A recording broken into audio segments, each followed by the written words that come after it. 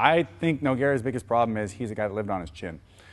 There's a lot of fighters that are built that way, where they just take shots and take shots and take shots, and eventually come back on their opponents, either because they're tired or they've taken 4 and given the 1 that counts.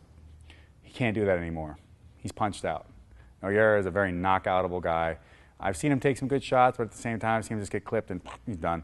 So Werdum is feeling pretty froggy with his striking as of late, and he's 6'5", so he's got good reach. I just expect that big ol' goofus to just come in there and just probably just plow through him, and that's really going to be the difference in this match. I think jiu-jitsu-wise, Nogueira probably has a good chance to outroll with him, and I don't see any submissions necessarily, but when they fought before in Pride, he just scooped him up, reversed him, held position on him, advanced position more often, and really shut him down in terms of a grappling match.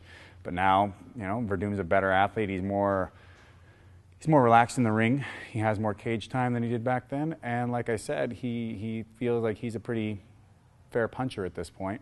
So Nogueira, being as long in the tooth as he is, I just think he's going to get clipped in his wig, and that's going to be his downfall.